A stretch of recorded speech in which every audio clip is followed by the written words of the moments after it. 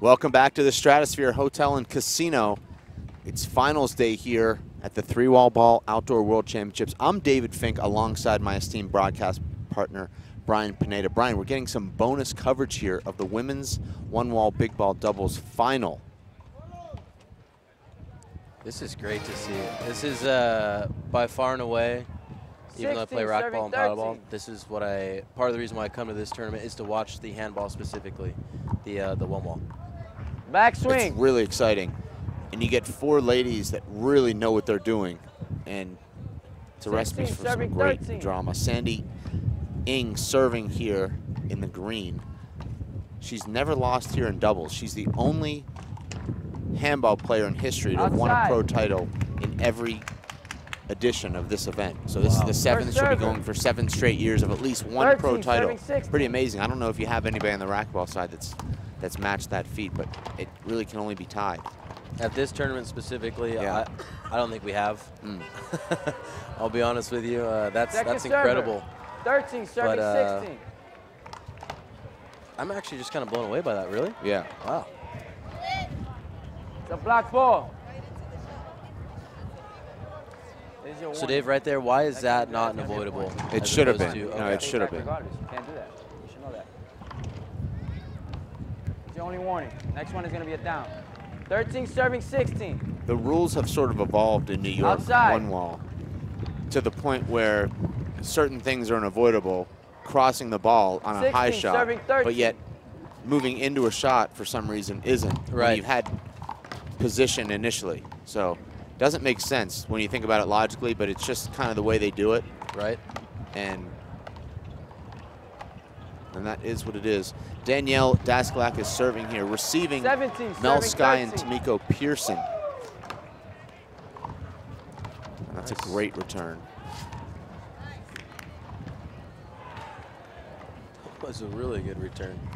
Yeah, I'm always fascinated 18, because of the conversations that we've had off the air as far as sports keeping the equal balance of defense and offense.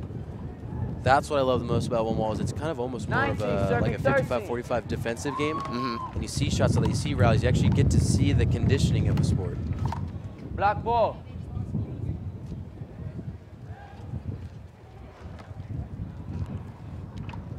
And Dave, is this a 1 game to 25 as well? Serving 13. And we picked this up at about halftime. Our referee not mic'd up right now.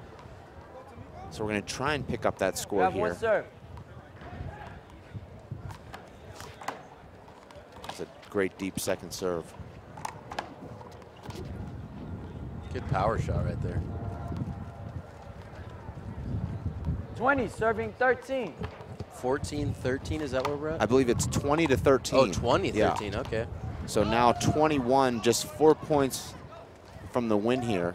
21, serves 13. You are on it. Hold it.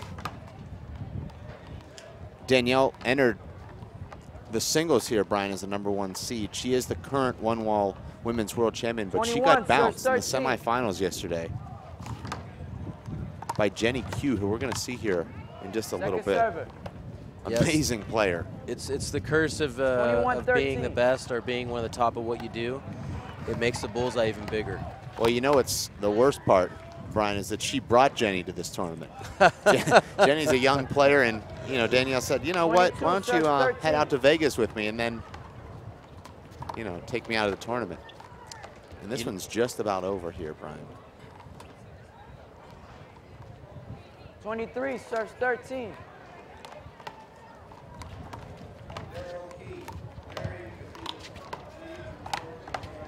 Outside. Wind started gusting here about 20 minutes First ago. server, 13, right around 23. 25 to 30 mile per hour gusts. And that will affect the big ball play. Oh, yeah.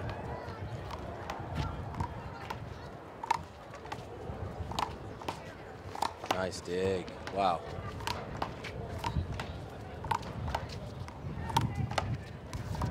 That is great front court bum grinding right there. That bum fighting, it's that's grueling, man. Yeah. No wonder you guys are all in shape. 13-23. Outside. I believe that Danielle and Sandy play in more tournaments in more countries than any handball players on the planet. First server. 23-13. They play in all the biggest handball events in the U.S. They also travel to Europe, Colombia, Ireland, everywhere there's tournaments. What a desire. Yeah, you know, what a that's passion. amazing. 23-13.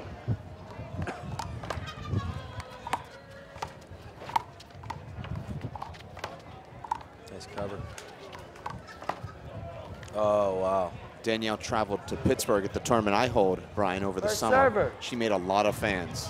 Yeah? Yeah, playing in the 13, men's 4-wall 23. and 1-wall singles, taking out a lot of really good players. And You're kidding me. She plays in the men's divisions. yes, That's baller status. and very well, too. Almost won the 1-wall big ball. We had some top players there, and she almost won it. And she was playing Second just server. outstanding. 13, Incredible. 23. It's great when sports get those kind of players to come through in their generation and be able to perform feats like that. I don't think I will ever, and this is no disrespect, I was actually just giving props to the women on the mixed racquetball broadcast, how far that they've evolved their game Yeah. and brought what they brought to the sport. 23-13. But I don't think I'll ever see a time where the top woman will be giving it to the top man. You know what I'm saying? So that's truly special, something you got going for the sport here.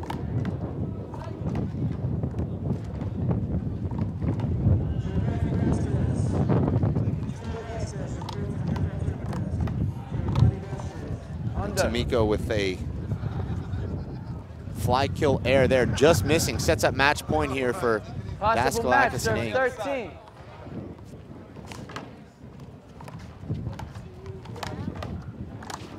That's crazy good. And that's the shot she had lined up on the last rally and just came up short.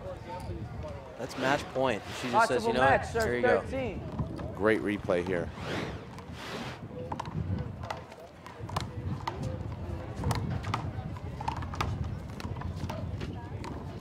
Nice lob, smart. Wow, what a left. And that's why Sandy has picked up now pro titles in 7 consecutive editions of this event. Wow. It's a record that can only be tied. And you know that these two young ladies are happy right now with this championship. Kara is courtside with our champions. Kara. Congratulations on this win, you guys. This is the first time that the ladies have been on the show court here for handball. Take us through the tournament, what it's been like for you guys here in Vegas. It's a bit tiring. Yeah, the sun and the wind kind of drains you, but it's just a matter of just mental focus, trying to keep it for each division. And I think we're a little crazy joining all the divisions, but it just shows we're trying to focus pretty hard. Talk about your adventure through this one, Sandy. Same thing. It's a lot of challenges. Definitely the weather plays a big part, especially because you're not used to it, because we're from New York. So right now it's kind of cold, and transitioning from cold weather to warm weather, it's quite hard. Definitely it needs a lot of conditioning. Talking about transitioning, David Fink up there was talking about how you guys are one of those players that travel all around the world, play handball everywhere. Where are some of your very favorite spots to visit and go and play?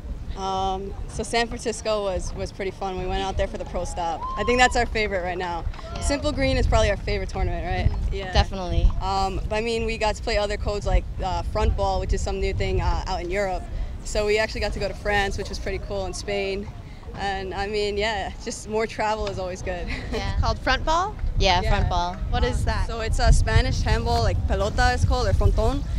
Basically, they usually have like the front wall and a really long side wall that they play, and it's kind of like squash. They keep it above a line.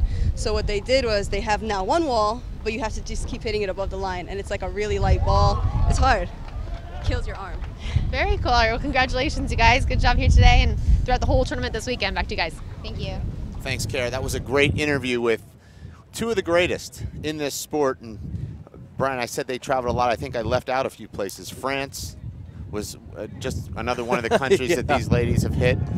So I was a little disappointed they didn't mention Pittsburgh as one of their favorite stops, but I'll have to do a little bit more red carpet treatment next time they come through. There it is. They're working Right? you right now. They know Yeah. you're up here.